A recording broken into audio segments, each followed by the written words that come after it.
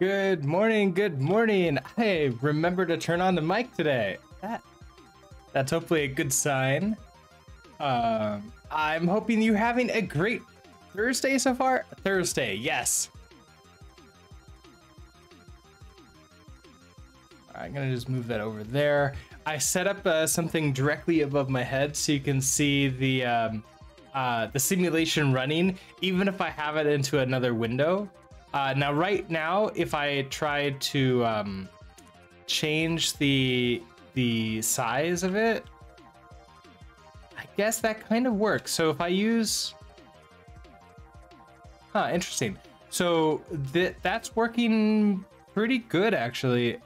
Now, this is if I'm using the Windows short keys. If I attempt to change it via dragging, oh, that still works also. Okay.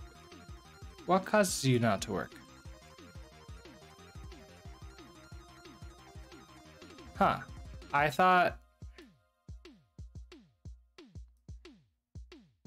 maybe we turned off my code that was doing it. Seems to be working now. I want to double check some of those turning things. So,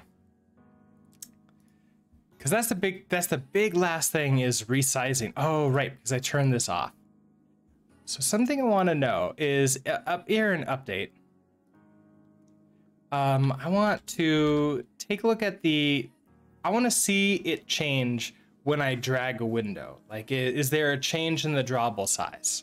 So before I maybe end here, I want to get drawable size equal to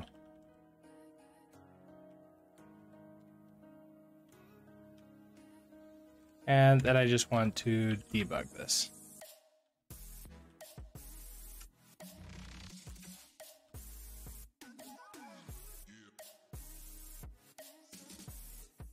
I want to run this and see what we got.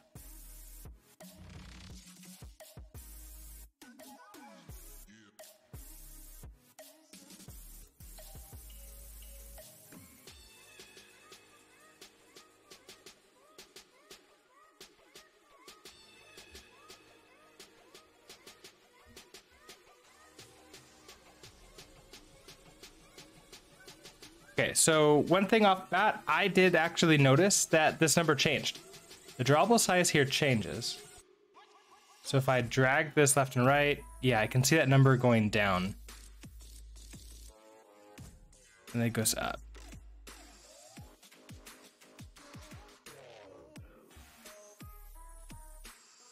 Yeah, so we could look at that.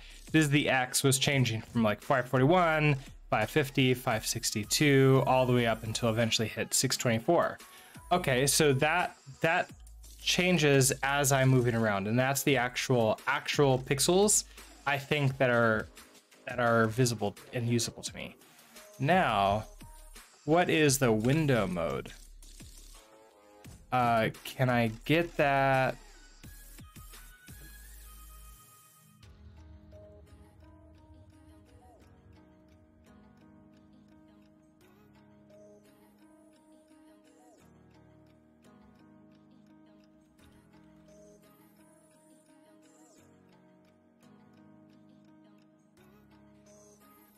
Is there a get? Oh, I bet it's so context dot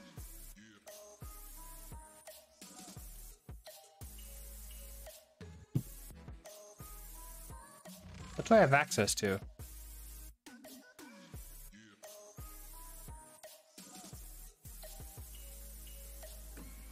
Oh, is it conf? Is there a conf in here?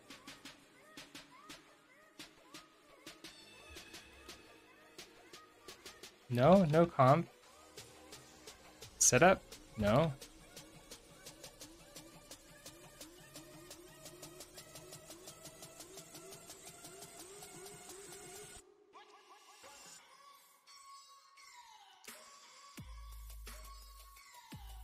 Well, you're not helpful. Let's go take a look at context.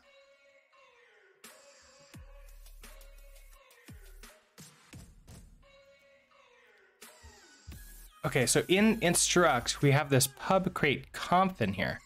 So there is a conf.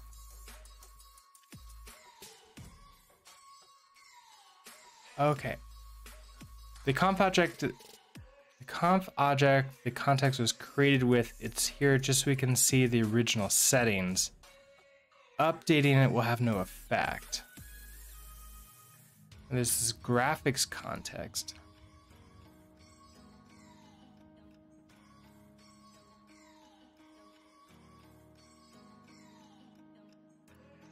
Okay, so here's graphics context. It has the window mode in it.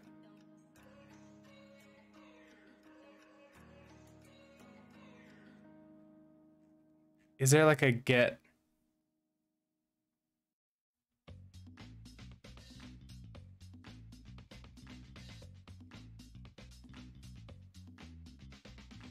So I wonder if I need to set, oh, no, that's the wrong, that was the wrong command. Close that one. So I know that the off of graphics, there is a set here for like set drawable size. So we can set it to like what the drawable size is. So I wonder, but the drawable size is already being set every time we do that. That seems a little bit odd, but maybe that works. Let's try this. So we get the drawable size, and then we're gonna do graphics, set drawable size, context.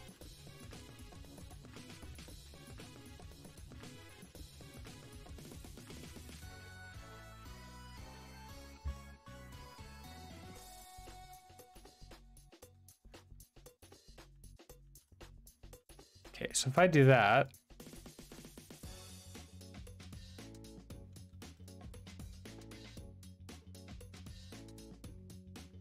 now how do you handle this?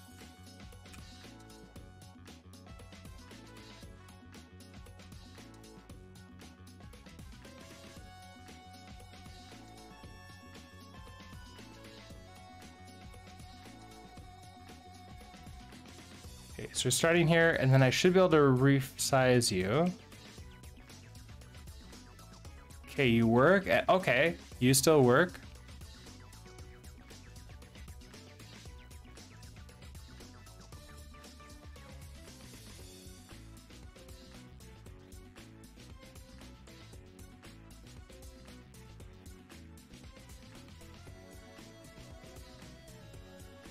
Now it still is able to handle the edges just fine. Like that all still works okay, so I think we're good. It's a little bit janky as we're moving though.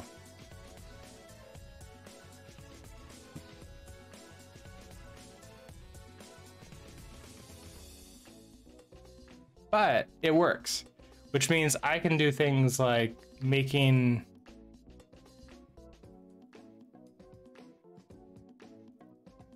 I could bring it all the way down and put it behind me. So actually, it might end up being something like, whoa, stop growing. Ah, okay. Oh wow, whenever I move it across windows, it wanted to grow forever. That's certainly something. Oh, even when I'm trying to like reset it. Oh, that's cool in a not great way. Stop. Oh wow, even if I manually resize it at the time, it just wants, oh, but over here it doesn't. I can move left and right and you're fine.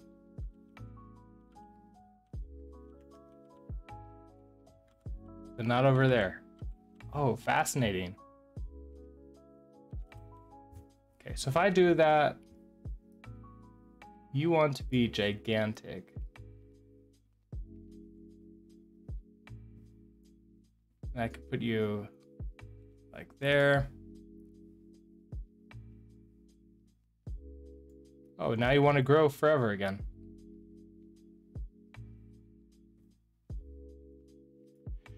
You're growing forever because in here, I'm telling you drawable size to set drawable size, which of course updates the drawable size.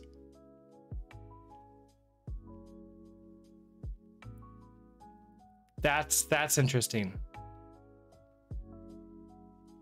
So I should not check every tick or so, or I need a better way of doing this. Let's go take a look at the documentation. I wonder if there's something good in there.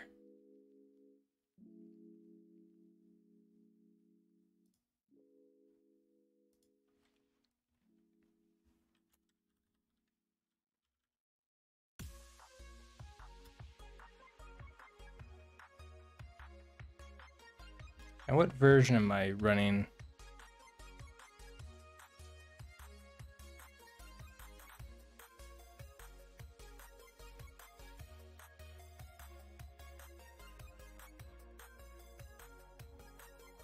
Uh, 0.5.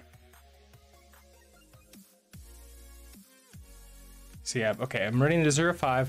I couldn't get the 0.6 to work. Like I tried getting it to run on Windows. Maybe there's been a patch since then. We can try it again, see if it works. I think it works just fine on Linux, but not Windows. I might have to double check, like check again. But all right, how do I...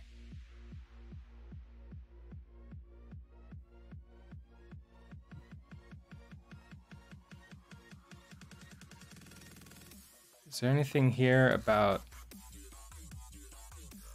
Not really. Wait, why am I in timer?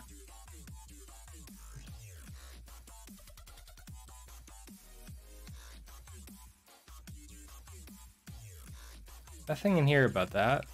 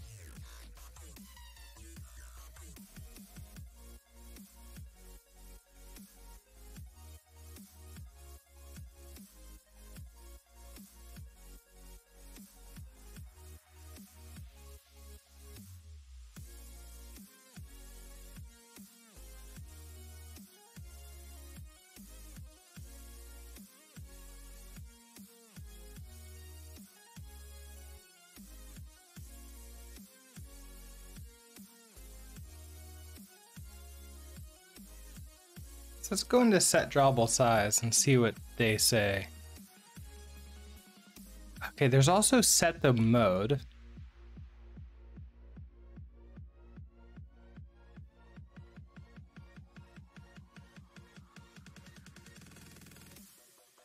And of course there's size.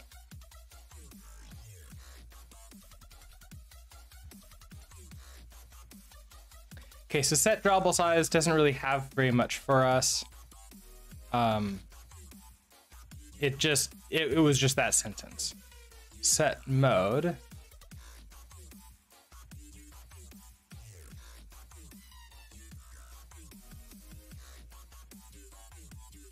It's recommended to call set screen coordinates after changing window size. Okay, so set screen coordinates.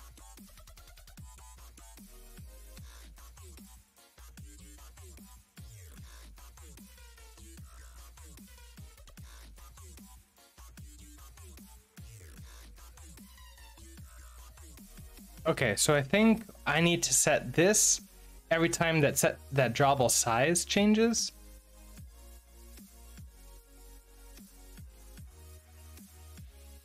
I think that's the idea. So, okay, so this is off of graphics set screen coordinates. Now it'd be really nice if instead of doing all of this here, do this down here. So we have the new width and new height, I believe. Maybe before I do that, maybe instead of doing that, I want to do a debug of the width and a height.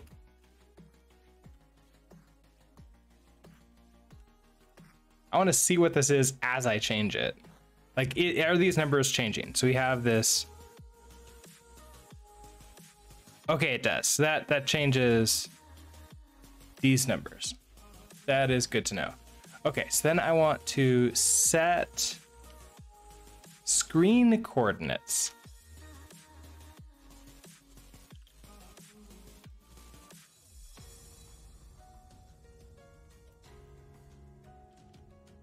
Okay, and so this needs to be a new rect. New.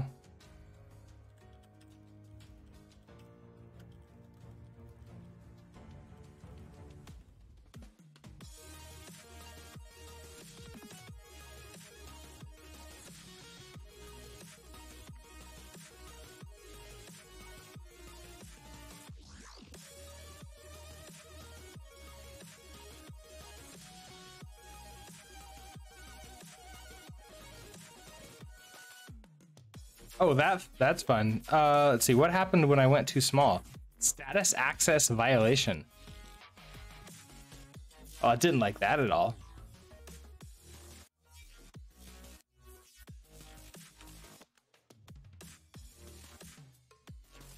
Is that just when I go too small? No, okay, that works just fine.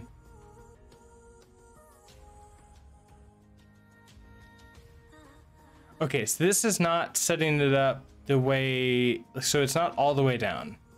It's the left and right is the same, but if I move this over, you're gonna ignore the right hand side now, I bet. Well, I can't see you. But it's continuing, like the original size is obviously the same, so that needs to be changed.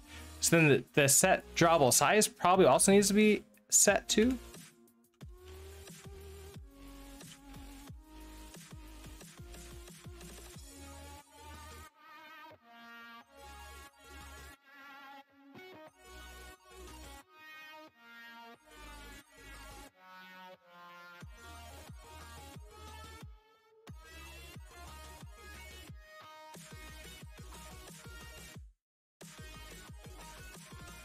No, we're back to this problem. So the answer is that's not the right way to do it.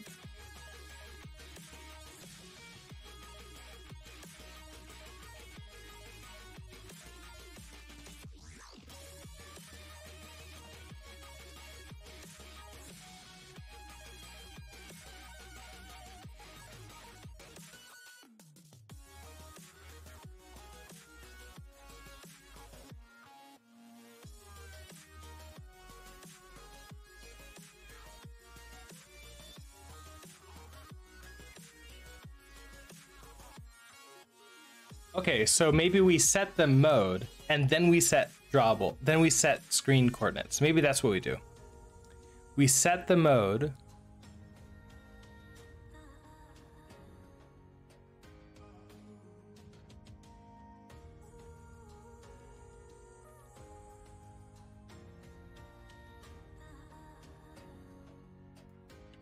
And then we can give it a new window mode. Okay, so we're going to create a new window mode.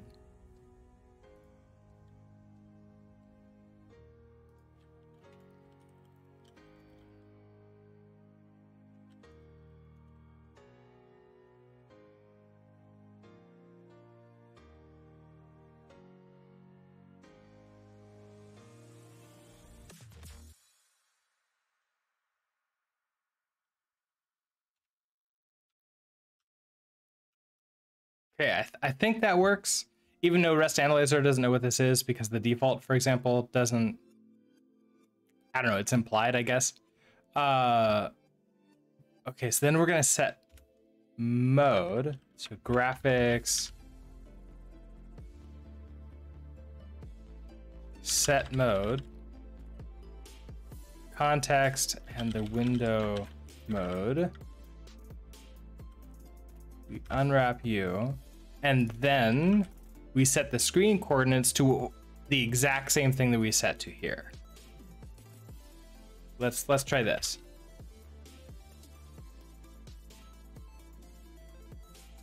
Okay, so you're happy.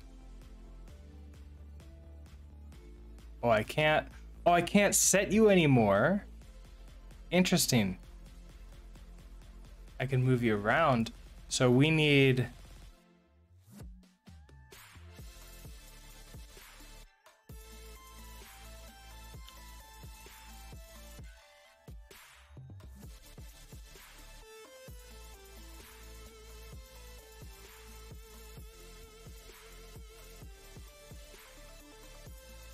Okay, so you're recyclable. So I guess like right away it's seeing that there was some kind of size change and hit that.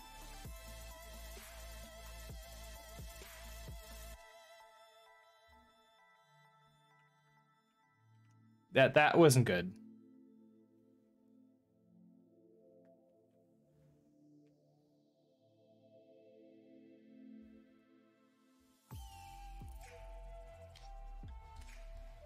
Okay, so that's not the right way to do it.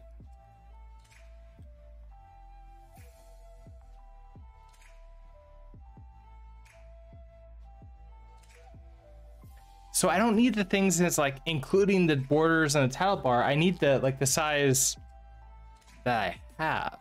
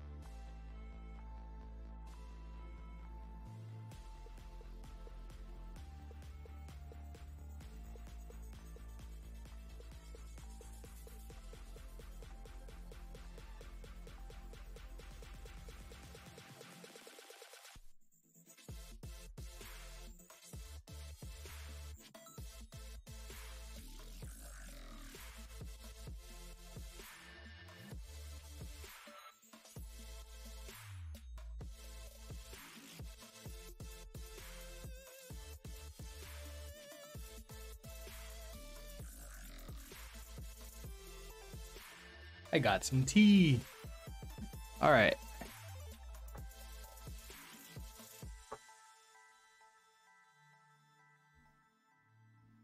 So screen coordinates gives this one. I wonder if I can get the screen coordinates and hand that.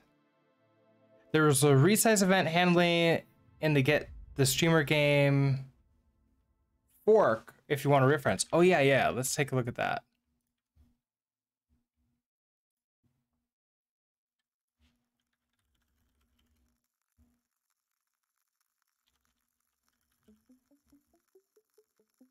Also, good morning, Utsby.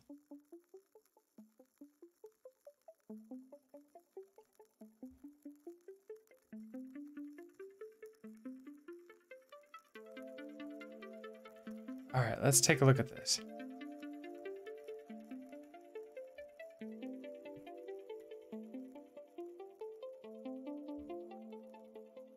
This is the test mocks. Probably don't have to handle it there. I think I need to just go to the library.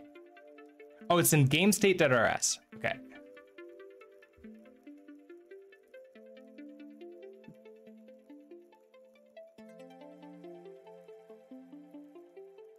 No, just the RS. Go to that. There.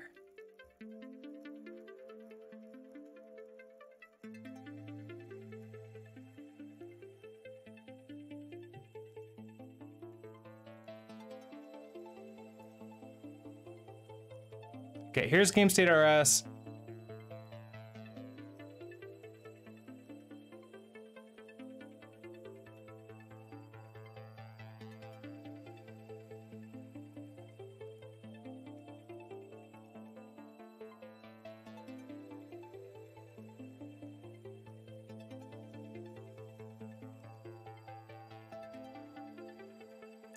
$346. All right. It would have taken me a while to get there. 346. Okay, so function resize event. Okay, so take in self context, width and height, self.screen size. Okay, reset that, and then graphics set screen coordinates equals. Okay, so we do the set screen coordinates and set it to the rectangle. Okay.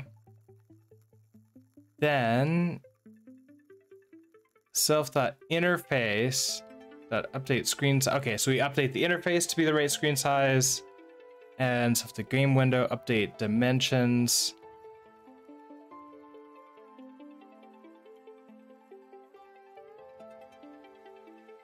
And I think that's so is really the only thing that's happening here that's really helpful is this graphics set screen coordinates. Who calls resize event? Is that in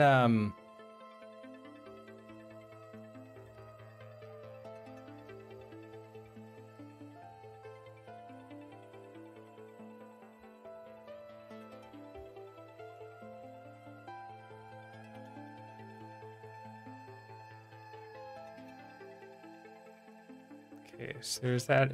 Are we using the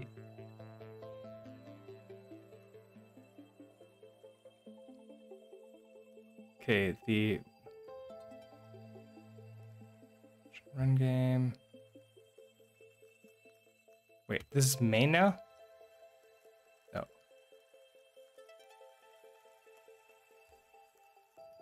Okay, so this is happening in here.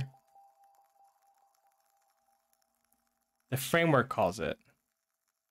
Okay, so you're not catching the event. You're just every single frame setting the size.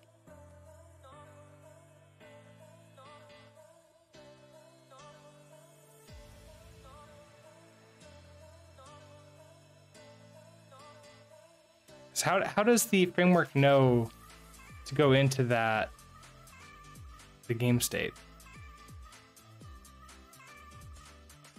Because isn't the event off of the event handler trait, so it should be in here, right?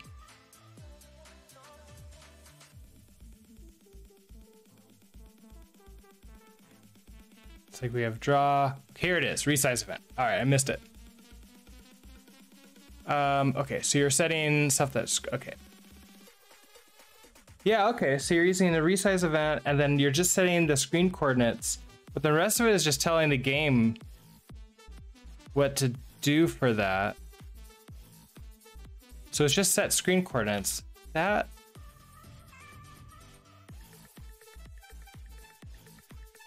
where's my code? There's your code. This is what I was trying to do, is set screen coordinates. Let me go ahead and unset this. So it's a rect new between 0, 0, and then the new width and height that's handed to me. Now for you,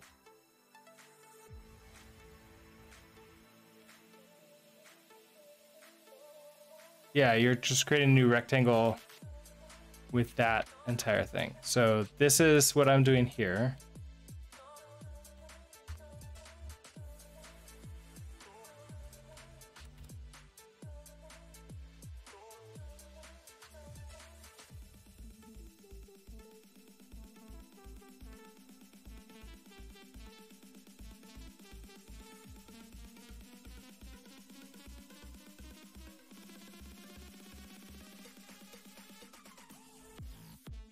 Okay, so now I need to tell everything else that is that same size. All right. So that, yeah, the rest is down to me. So it changes the size of the window, and now I need to tell the rest of this, hey, what is the size of the screen? And where am I storing that? Where am I getting that information? So for example, in the collision handle arena edges.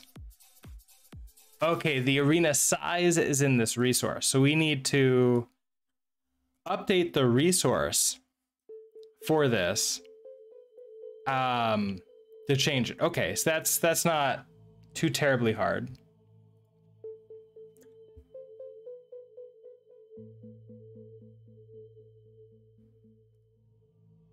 So in resize event, we're going to do let the screen size.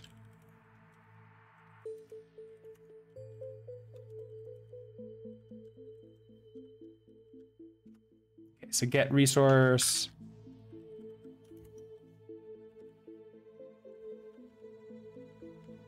Arena size. All right, so that gives us an RC. I want to mutate this. So borrow mute. That gives us that. And then I want to cast you, but I don't think this is going to work because it has to cast to a point. Can I not cast point mute? Do I not have a point mute?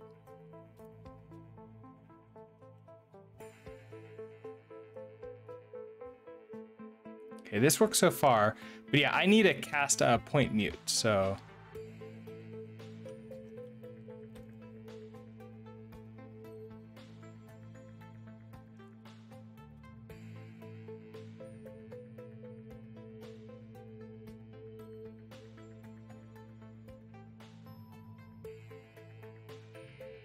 Oh, and it's not in point, it's one up, it's in components. Oh, there is a cast point mute. Oh, but it's in resources. That's the problem. We have this point. Cast point, there's no cast point mute. Let's fix that.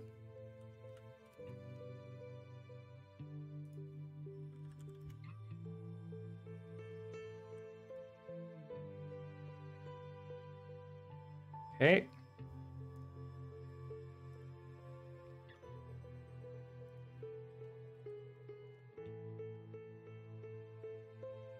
Okay, so now we have a mutable reference to the screen size. Do we? You don't seem to be giving me much here. So we're going to set the screen coordinates, and then I also want to set the screen size. .x, what are you? Why am I not? Okay, so self.world, get this resource. It gives us this RC. We're going to borrow mute. That gives us the ref mute of the resource. We're going to cast point mute. In resource, we have cast point mute. There we go. Now it works. Okay, so now I can screen size.x is now going to be equal to the width. Screen size.height y is equal to height. And okay, so what I need to do is have this be a wrapped screen size equals everything up until borrow mute.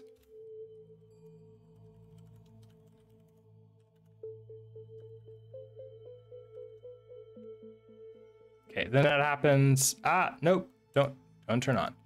All right, what are you upset about? Cannot borrow wrap screen size. So you need to be mutable, and you probably need to be mutable. Okay, now let's try it again.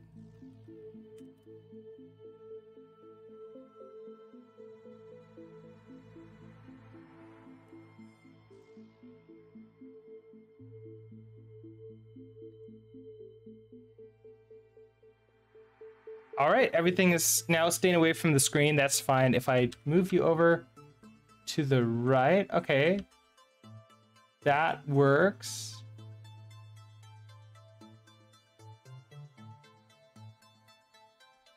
There's a little bit of oddity as it sort of like resets a little bit. I wonder if I should run it clear. That might make a lot of sense. I could run a clear on this. So what is that? That's a graphics clear. Use the context and then the color. So we need to actually get this out here. So let's do a clear.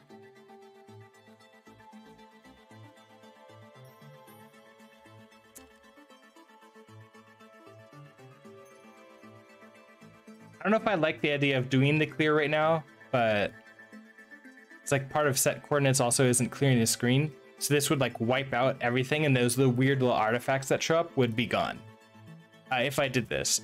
My other choice is to set some kind of flag that we have cleared. It's like resized.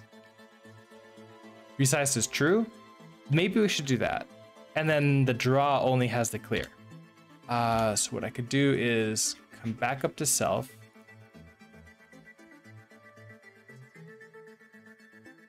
Okay, we have this world wrapper, and then we're going to do has resized is going to be a Boolean. We're going to set you to be false to begin with. When we resize you, we're also going to say, so we do all of this stuff.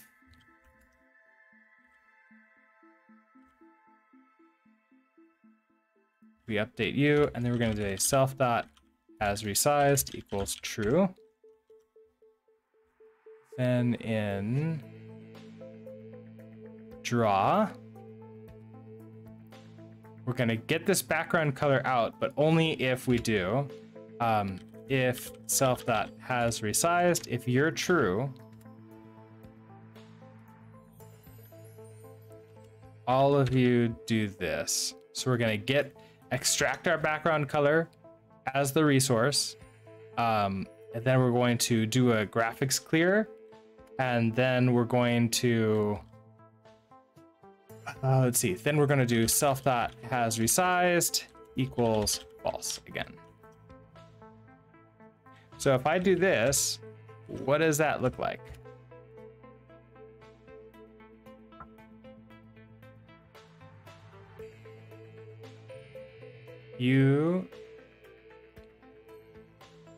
Yeah, none of the little artifacts. And now if I go like that,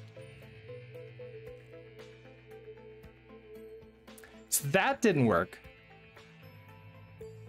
That resize didn't do the thing. It's still getting like the weird little graphical glitches now. That one's not even going away. I wonder if that's even GGEZ's fault or if that's something else with like the graphics card. Another option is to snapshot the window, resize that, and draw it out as the new starting background. No idea how to do that in GGEZ though. Whoa, what's going on? Oh, I know what's happening. I know what's happening. Our square also needs to be updated. We need to, there's a few different things that we need to do.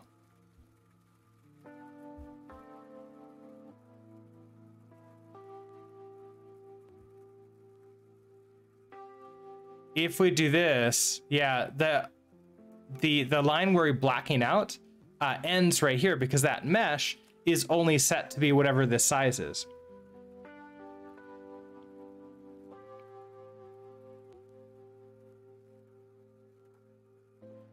So there's a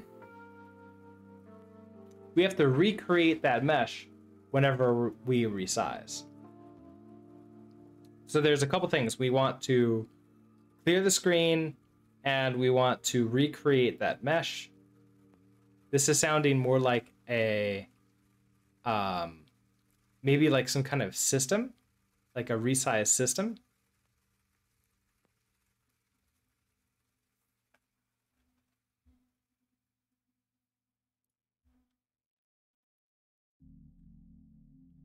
So what would that end up looking like here? instead of doing a lot of things here, we could maybe set our flag and set the screen coordinates. Well, I guess like if we have this self resized true, if we do this and we just like keep the rest of this the same, basically get out our screen size, we then set our screen coordinates,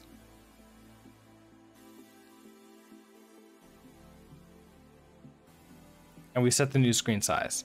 So that's something we can definitely do. I think we need a system for handle screen size change.rs.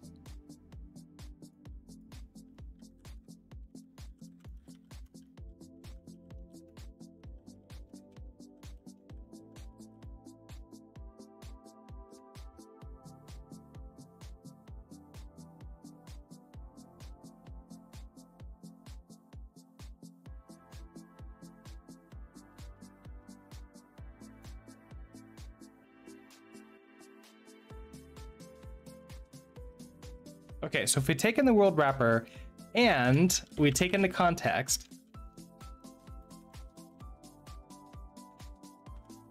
and we return a game result,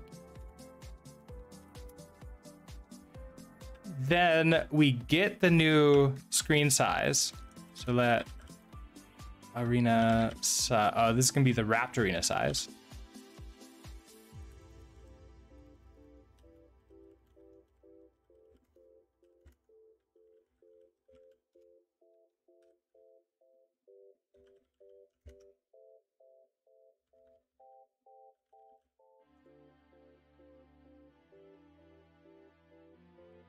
We're gonna borrow mute this.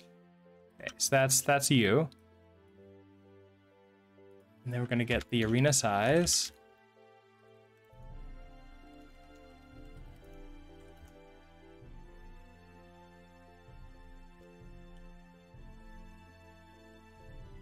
Pass to a point mute. And then we're gonna turn this into a rectangle. So let's see, arena rect.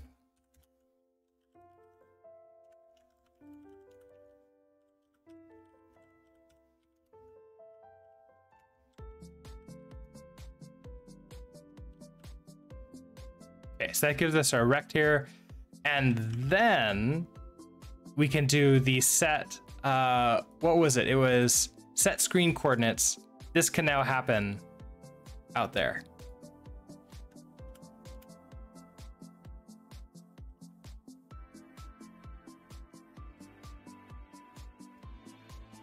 So hand it the context and hand it the arena rect. And then we can question mark this. Okay.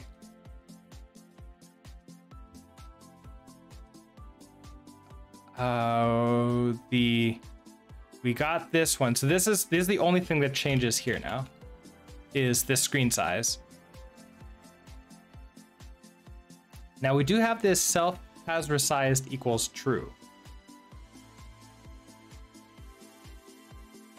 Oh, there's a screenshot, which can give me a screenshot, but I think it saves it to disk, right? So I'd have to then load it from disk in that same frame.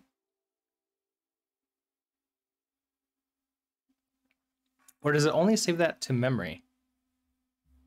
I wonder. Just returns an image object. Okay, so that could definitely work. Where's my copy? There it is.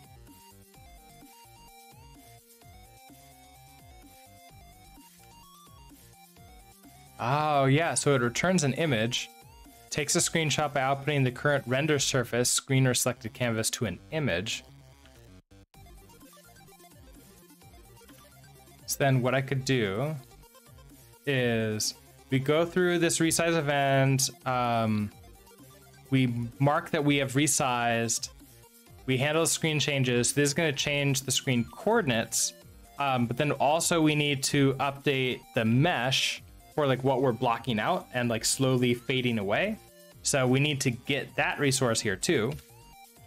So this is gonna be let's do them like this. Mute, it's gonna be the wrapped hiding mesh. Like, what did we call it? The mapped clear mesh.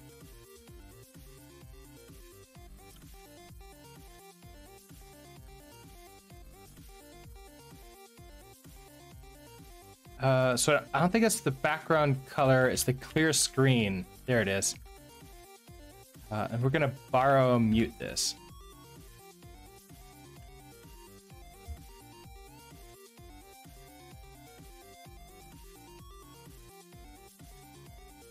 Why are you upset now?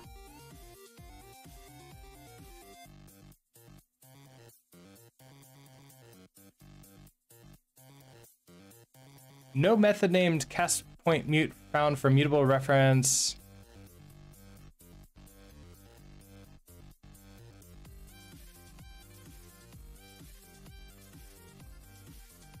Oh, come on, you should be just fine. Nothing changed. I just grabbed something else out too.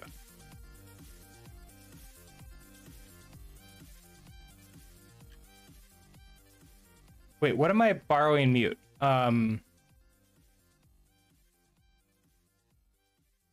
I'm borrowing mute off of the world.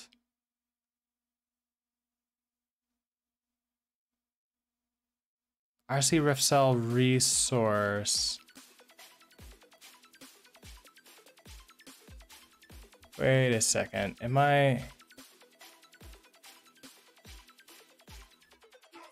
need world resource data. No, okay, so it's a hash map for ref cell resource. So it should be unique for one. So when I'm getting this other key, which is the name, I am getting my own ref cell to it. So I'm not having to deal with, like, this ref cell is different than the arena size ref cell because they're different names. Like, here we have arena size, here we have clear screen mesh. These are the two different keys. So I can borrow them both mutably at the same time. So I don't know why you suddenly don't know that this exists. Oh, it's unknown suddenly. What happened? Is it because I'm not returning something for you? Worlds wrapper? Because I somehow accidentally pressed an S there. I did, didn't I? Okay, so now we have you. Cast point mute.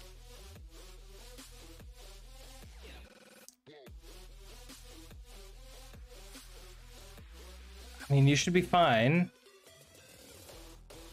Then I should also be able to get out the clear mesh.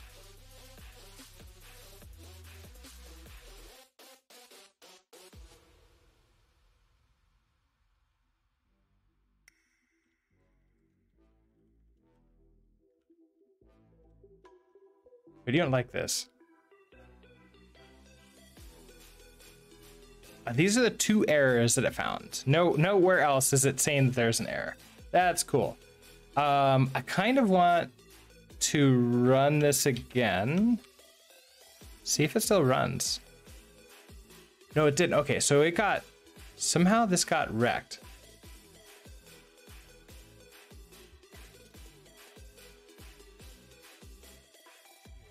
So you're we do world, get resource, hand it the resource names. It's the arena size.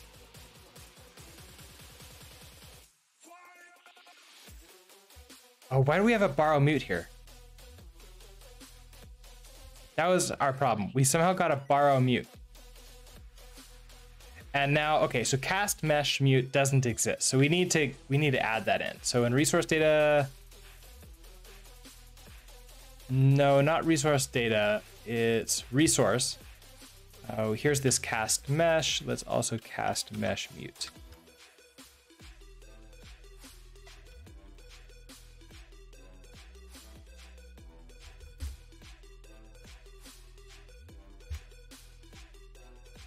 Okay, then the rest of it should be the same. Head back to here. All right, so you're all happy. You need to be immutable too.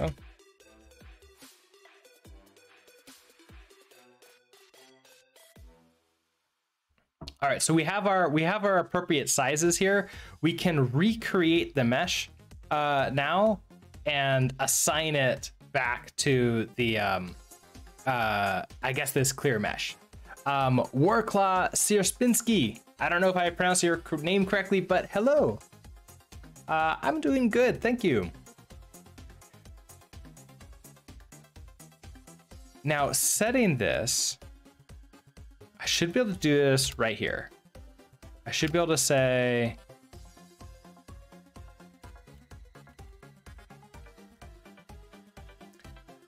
should be able to do clear mesh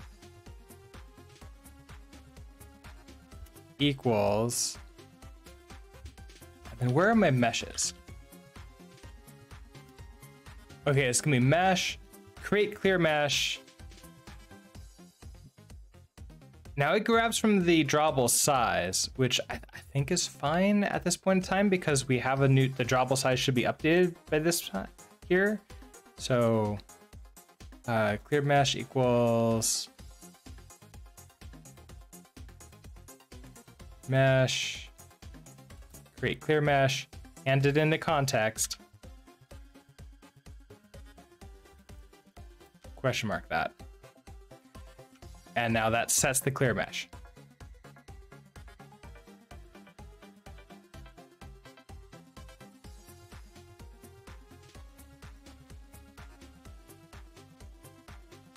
Okay, so expected a reference to a mesh, found a mesh. Wait, can I just dereference you? Okay.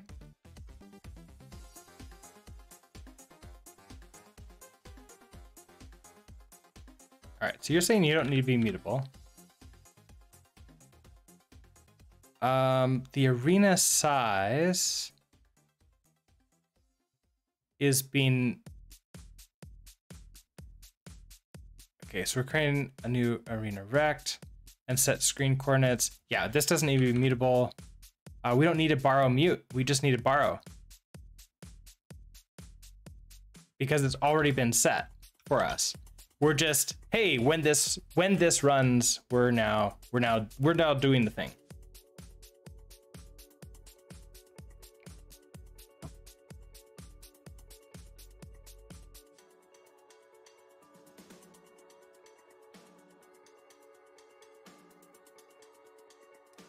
Wait, deref mute is required to modify through a dereference, but is not implemented for ref of resource.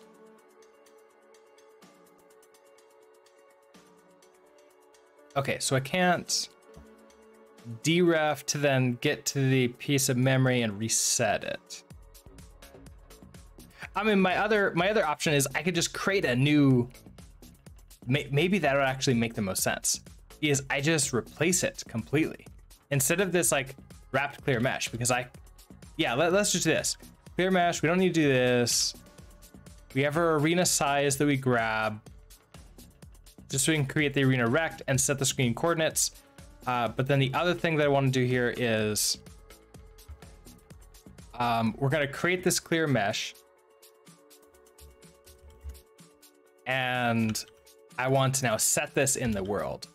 So we're going to do, can I even do that without a mutable world? World dot, oh, I don't think I can do that. What was the add resource? Yeah, you're going to need to be mutable. I wonder if this is going to work. Okay, so we have name, add resource. So you're going to be clear screen mesh.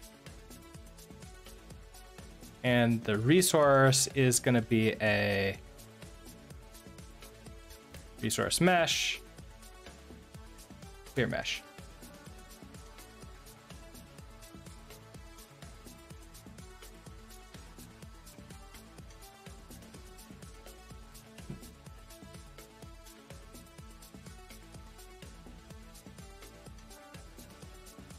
Yeah, and I can't borrow it as immutable because it's also borrowed as immutable. Right here, I'm doing this now. I wonder if I move you above and I like put you in its own block.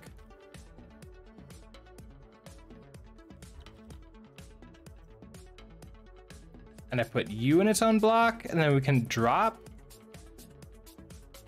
Or should I have like two separate different, it might be best to have, well, this, no, it doesn't work. Borrow data and dereference as immutable trait, yeah. Oh, and arena size, I don't need you to be mutable. I can just cast point. I forgot that. Didn't need to be immutable either. There we go. That makes you happier. So now does this work? Wait, I need to call it. Let's see. So handle screen size change system. That's going to be in update. We can just run this. It doesn't have to happen in this level. We can do this here. So handle screen size change and a mutable reference to self world, and then a context, and like that.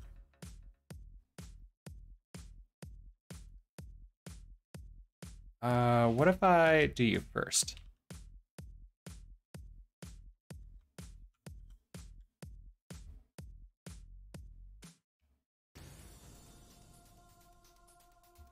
Cannot borrow stuff that the world is mutable because it also borrowed is immutable. Where does the mutable and immutable? Okay, so immutable borrow occurs at 110 right here. Okay, so can I just have you go first and we can block you?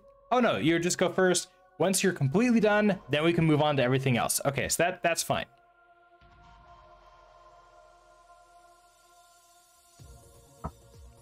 So I want to test this before we do like any kind of like image nonsense. All right, so this works. And then if I go ahead and resize.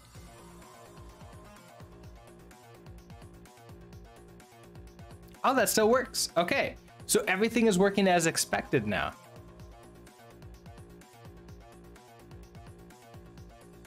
All right, okay. So this is good. Now I can switch around and I can make it really long. And the clear screen thing should still work. So this is across like both screens that I have.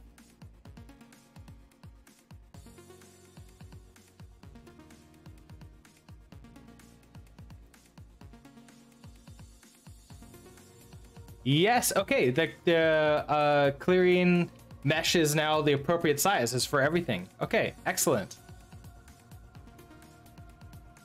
Wait, I had it like way over here and it's not like showing permanently anymore. So that mesh is now being updated properly. So that's a good sign. And we're not getting weird fragments as like, well, okay, this gets weird fragments, but it clears out properly because of the mesh.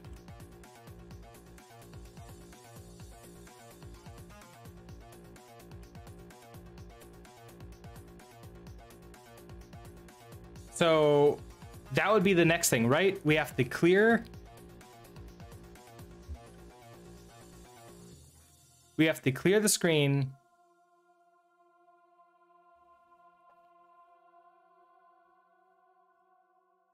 We have to take an image of the screen, store that as like an image, and then display that for like a frame.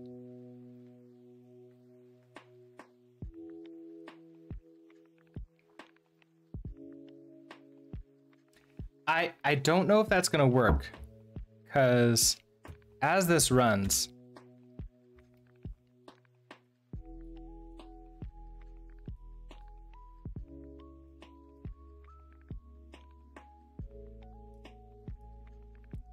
yeah, okay, so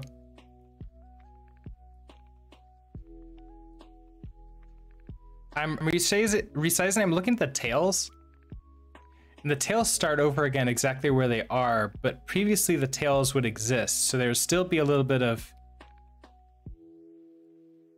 jarring effect there. Hello, Tiggergalis. Thank you. Yeah, I think this looks pretty cool too.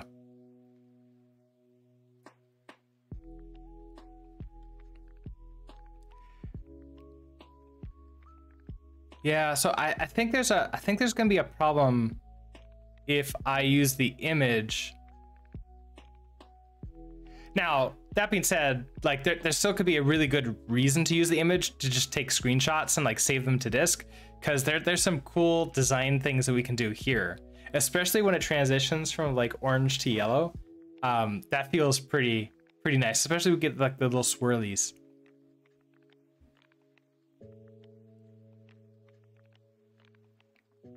So I think it's not required. Lots of commercial games completely reset everything on res change. I think that's what I'm going to do here, because I can't see the tails acting correctly. If I didn't have the tails, I think that might be a different thing altogether, but it would still be a jarring experience as that happens.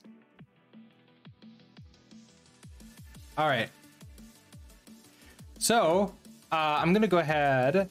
How did I implement the tails? So the easy thing for this, let's see if I can find out where this is. In my mesh, my voids are completely white,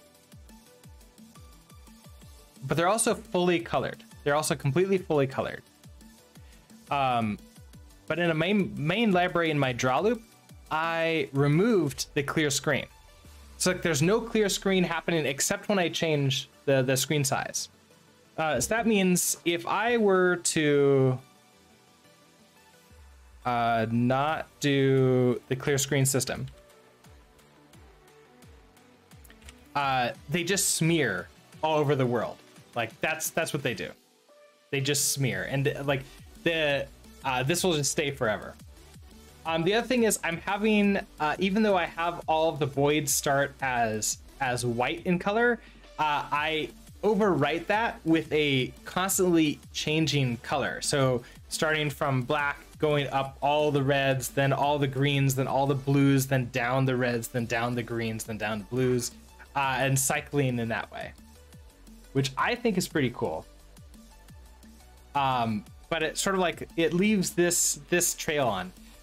I have a rectangle that's the exact size of the screen that I'm applying every single frame, and it's just a very subtle, like it's just black, but with hardly any alpha at all. So it just fades everything away, and yes, it mutes these colors just a tiny bit, but not too much.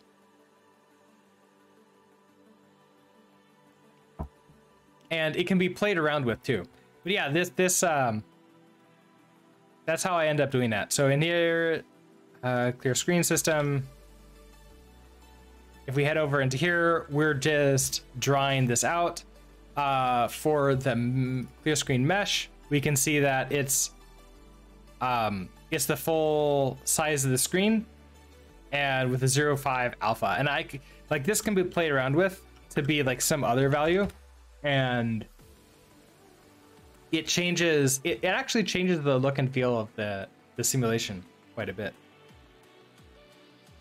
Like it fades a lot slower now. So you still get the streaks and you still get a little bit more vibrant colors, but then they eventually will disappear. So I think it's still pretty cool.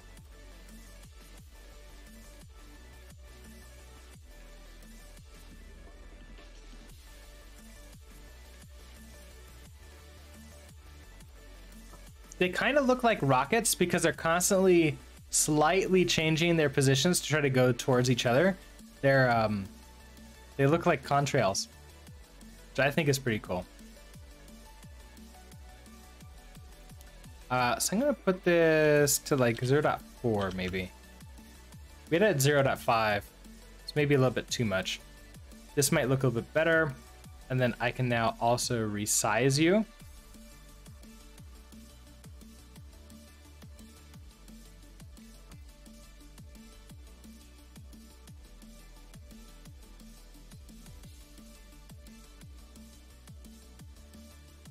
And then we're good to go.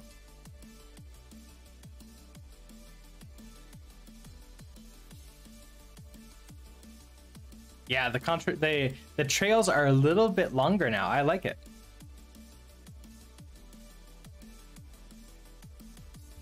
All right, so I'll leave that sitting there. Let me actually.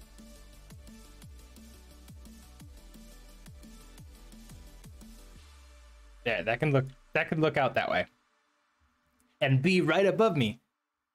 So I want to go ahead. Nothing needs to be saved, I don't think. No open editors that need to be saved.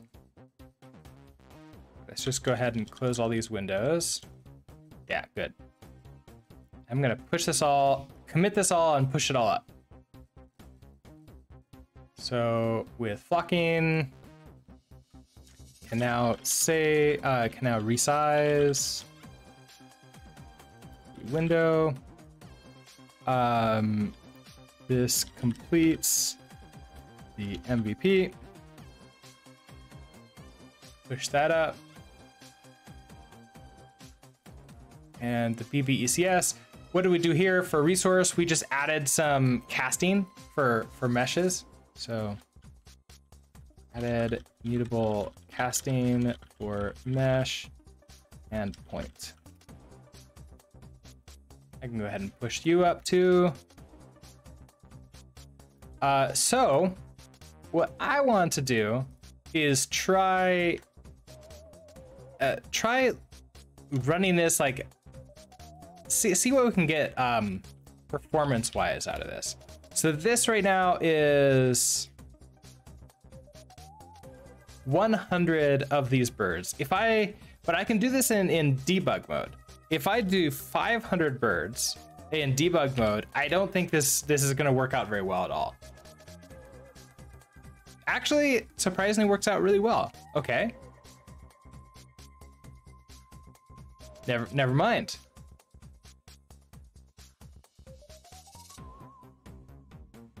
Doesn't feel like 500 of them.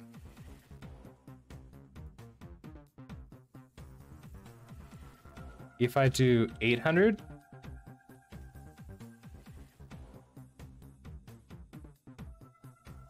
now we're running into problems.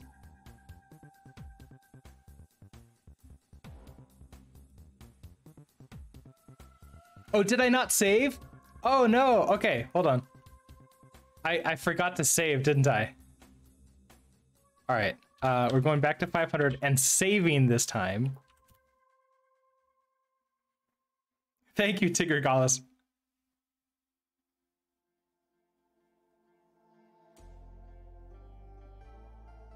Yeah, okay, so this is really unhappy now at 500. So we need to switch over to release mode to get this to work.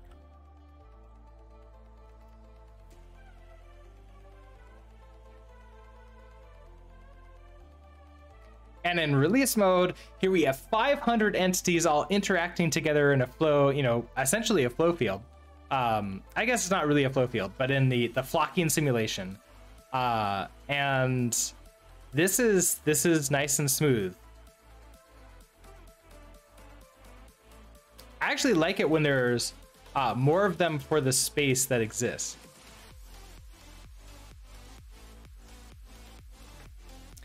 Now let's see.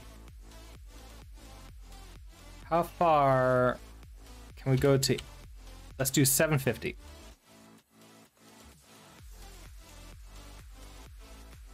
saved it.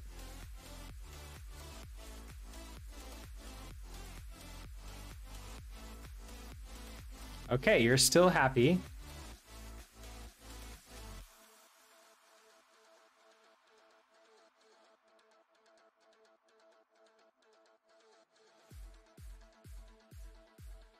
It's still working at a pretty decent frame rate, it looks like.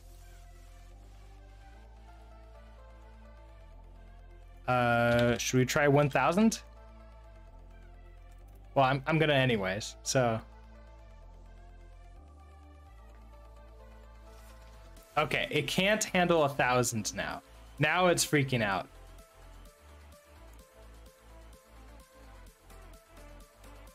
Now, a way for me to be able to get this many more,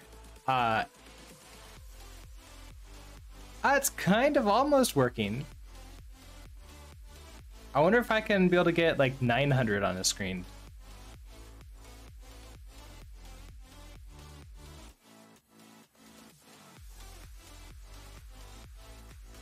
So a way for me to be able to get more entities on a screen and have it be fine is not having them check for essentially collisions with each other every single frame. So every single frame they're looping through each other multiple times in order to find who's close to me. Let me figure out what your average, locations close to you is. What is your average locations, like your average velocities? If I used a sort of like a grid system or a quad, is it a quad tree? Yeah, this is the edge. It's every once in a while it's slowing down when they're all really close to each other. Lord Miz, hello. Yeah, when they're a little bit, they're checking, they're having to do loops. So like every single one is having to do a check with everyone else. Just not great. But this still looks really, really nice. I like it a lot. That is really satisfying. Thank you. Yeah, I like the look of this too. It reminds me of like old school screensavers. What's the resource use now? That is a good question. All right, I need to remember. Go to secret. Oh, you know what I should do with secret here? Give me a second. I'm gonna add in. Oh wait, I'm gonna go. You're there. I'm gonna add in window capture. You. There. Now you get to see. This is the secret screen now. I don't think that's too bad of a secret screen. Oh, I should put my. You go below me. There we go. All right, so what am I doing? I am figuring out how to open this up without crashing without exposing anything bad. All right, right. It's Control Shift Escape. And right. Okay, there's nothing really bad here. Oh, but now we have all this. You can, nope, that one's fine. You go away. Okay, so looking at this, here's our flocking rust. It's using 7.2% of CPU, 40 megabytes of memory, 28.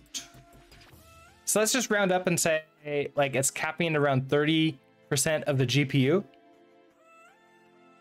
Power usage very high. I wonder why.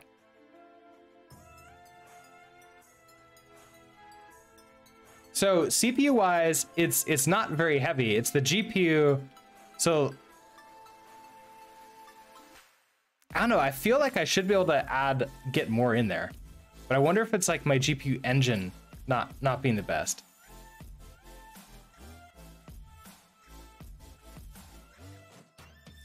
Or I wonder if it's because the GPU is being used by like Firefox. I have multiple Firefoxes. Oh, and OBS. Running OBS is probably not helping us in any way whatsoever. At the same time, I bet I can squeeze out a little bit more. Oh, Task Manager is really inaccurate with that. I don't think those 20% mean anything. Oh, that's too bad. Maybe it's just too long to calculate the collisions. Yes, that would do it. Danny Fritz, hello. If each point is an instance, that could be GPU intensive. Yeah, I'm not doing anything like, okay, so things that I could really improve this with. In our draw component,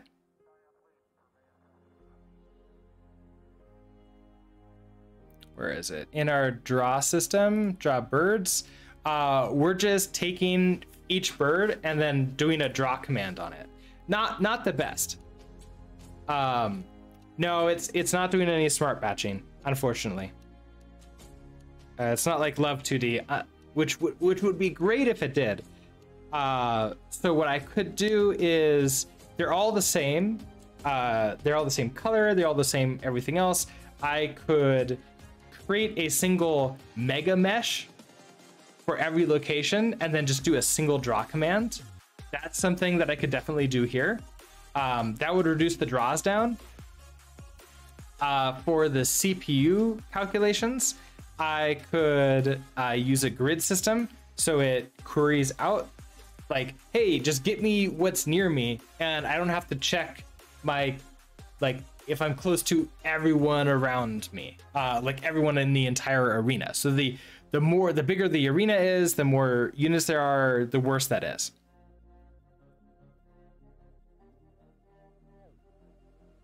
I think those would be like the two big, huge improvements to this that we could make.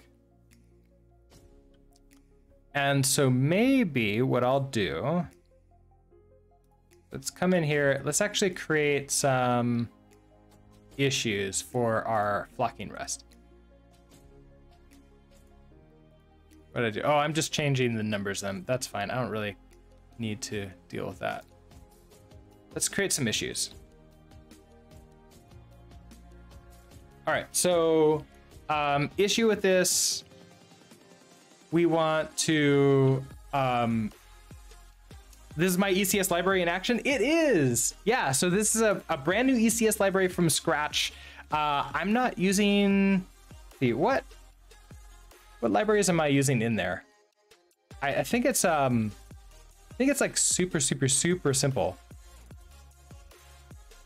I'm just using GGEZ and NAlgebra is in there, and I don't even think I'm using NAlgebra properly. I think I like reset that. Grid system will introduce other issues like what to do if I'm on the edge between two. Yes, exactly. So there is issues with that. Now with this, with the number of, with the size of the components being really small, I could just query like 2 out, like wherever I am plus 1 up, and I'll be fine. But like if I have weirdly shaped or like bigger entities, that could definitely be an issue too. A 1-minute performance improvement would be to change your distance checks to avoid the square root. Oh, and I should really try piston. I don't know, like every time I'm thinking about like trying a different game engine, I also think that I should just go to Godot or Godot.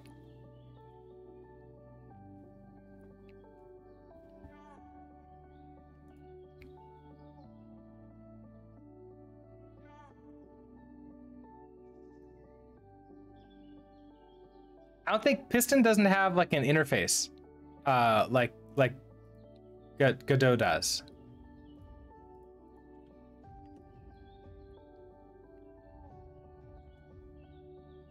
Piston's way more lightweight than GGEZ, and definitely Godot is going to be way faster and less abstract, so you learn more.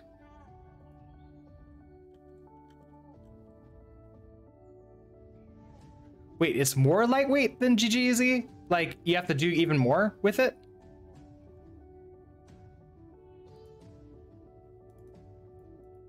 Maybe. I can add it to my list to look into. One of the nice things about GGEZ, GGEZ takes care of so much compared to Piston. Oh, interesting. I did not know that. I thought Piston took care, I thought GGEZ was pretty much the one that took care of the least.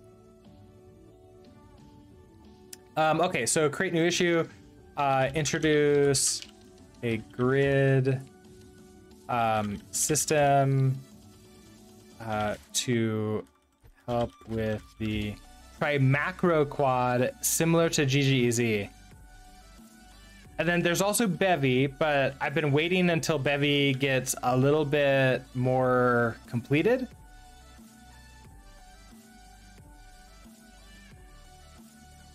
Before I switched over to that. Yeah, and we did take a look at Bevy before. It does look pretty cool, but it's I'm just waiting until it's like a little bit more feature complete. Like it stabilizes a bit more. Okay, so introduce a grid system to help with the help reduce number of calculations per frame. So currently we are currently every void checks every other void in the world to see if is in range for a void checks over every other void in the world to see if it's in range for a what do we call this to see if it is in range for a like whatever math it's gonna do.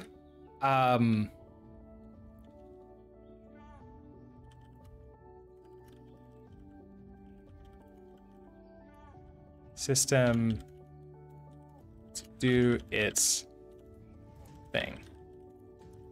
Would be great to have a grid system that would help query for only the voids that we need to check.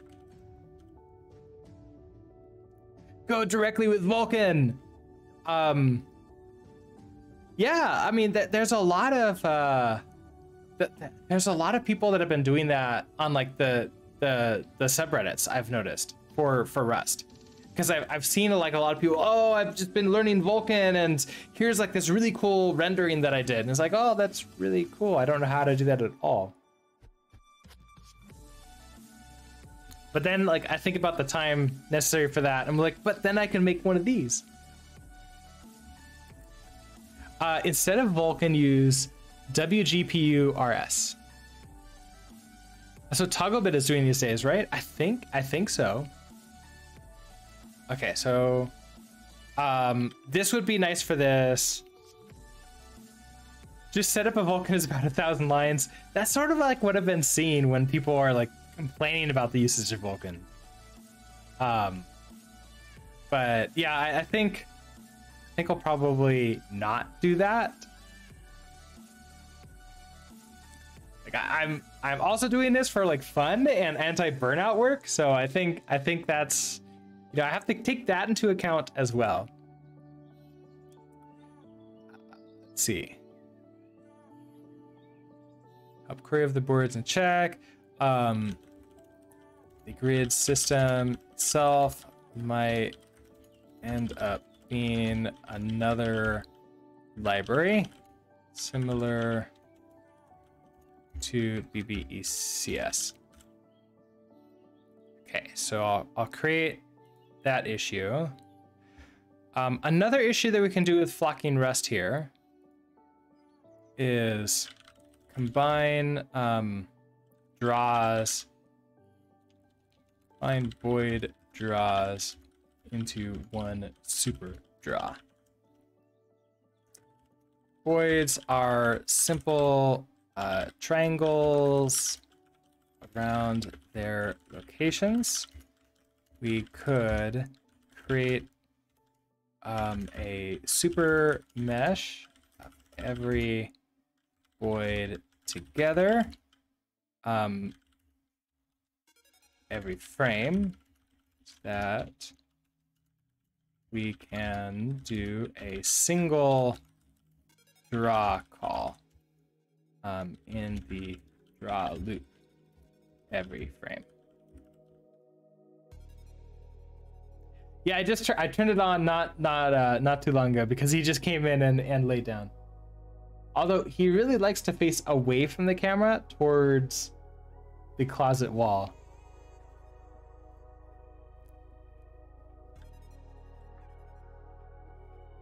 So this would probably give us the biggest performances, especially if I was going to try to run this on a Raspberry Pi. Okay, so there's those two.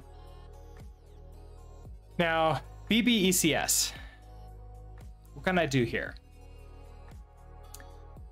There's actually a bunch of things that I want to get done for this.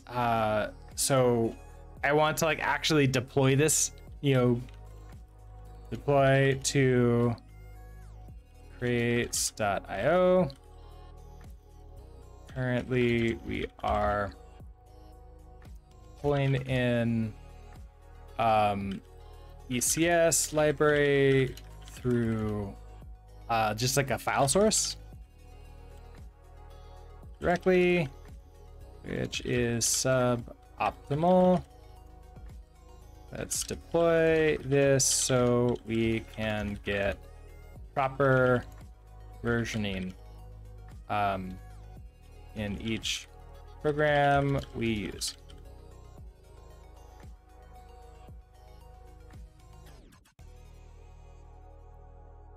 Something else that would be nice is set up CI/CD workflow for auto deployment.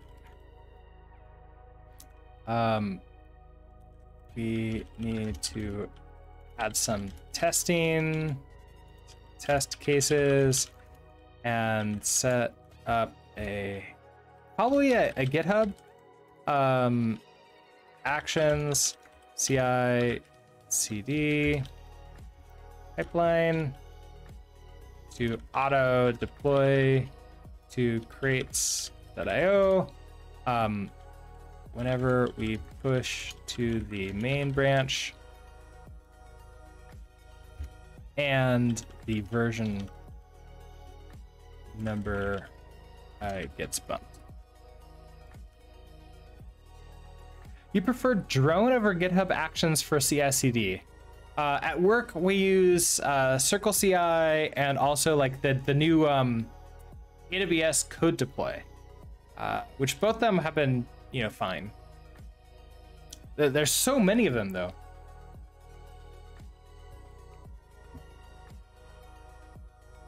All right, so we've set up both of those. Now, other things that I would love to be able to do is figure out how to borrow and borrow mute from the library. Currently, users of the library get a ref or a ref mute and need to borrow or borrow. Oh wait, actually it's get an RC ref cell, which then they have to borrow or borrow mute to do anything useful. Maybe we can find a way to do the borrows in the library and return the ref and ref mutes directly.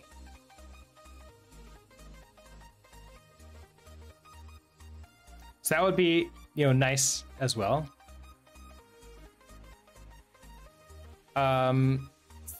Something else in here is set up proper error handling.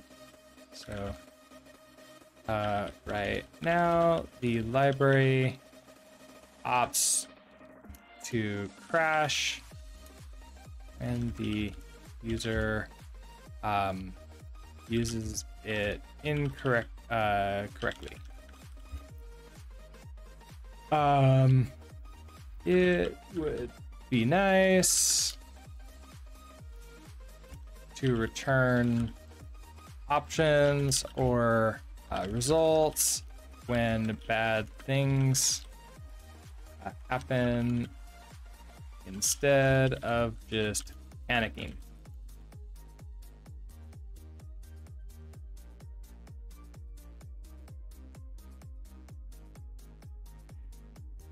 Does anybody have the same urge as you to learn Rust or C++, but does not have a project to make with it?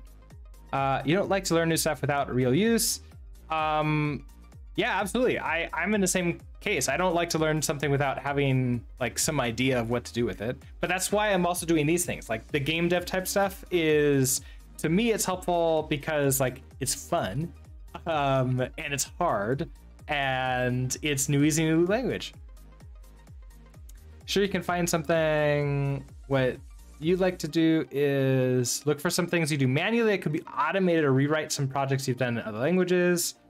And then Danny says, Nano is an active and older Rust crate for graphics that was inspired by processing. Yeah, I remember when Nano got announced, and it's been used for some pretty high profile sort of like IoT art type things, which is pretty cool on its own. Okay, so is there anything else in here that I really care about doing before I would move on to like the next project?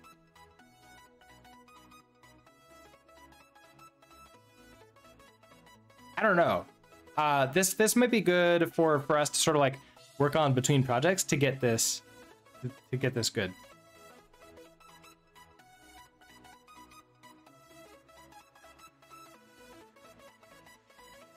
All right.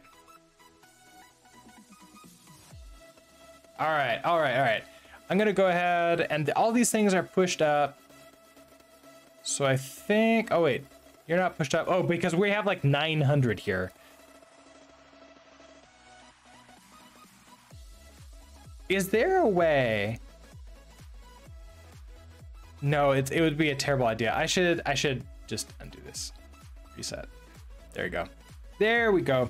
I was gonna say, like, was there a way for me to like set it to be like really high in release mode and really low in not like development mode? And I'm sure there is, but it's also, I don't think, a great idea for me to do that right now. All right, you can with, right, I could probably do something with what is it called? It's to let that word count, and then I want to be able to say it's like a config, right? Config. It's not tests, because that's like one run test. Is it production?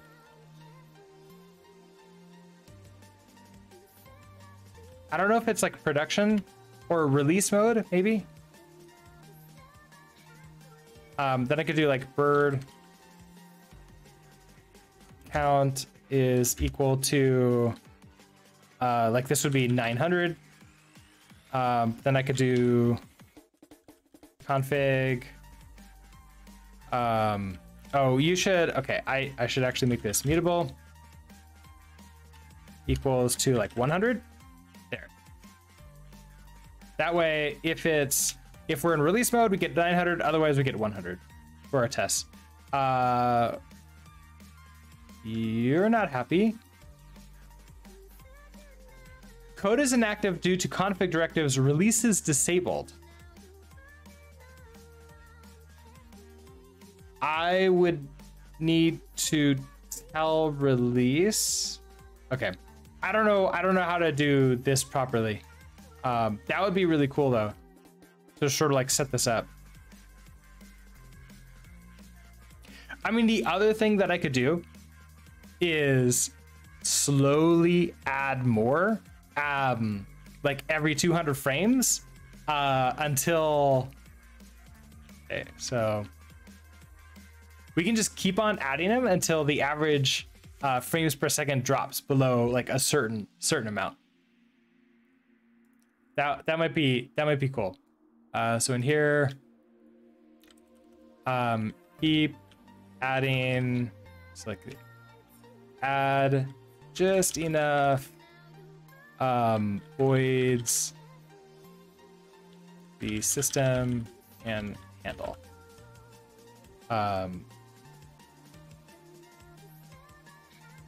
We can check the FPS and keep adding voids every few frames until we hit around 60 to 90 FPS.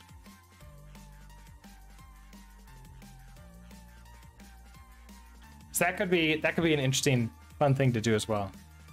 Because right now, if I do this, you're gonna yell at me. And if I try to run you, are you gonna run? No, you're not even gonna run because you're in error. So I need to set in like the cargo toml that releases an actual, that releases allowed.